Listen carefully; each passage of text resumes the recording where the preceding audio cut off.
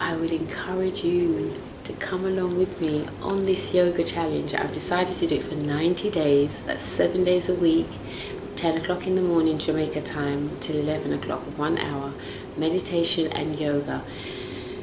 This is going to help to keep me calm, I know that for a fact, and hopefully it will help you to find some peace and some discipline in your life, that you will be able to take care of yourself during these corona times whilst we're inside, so that when all of this is all over, we'll be strong and fit to go back out now to rebuild our lives and rebuild a new world as we know, because the world will never be the same again.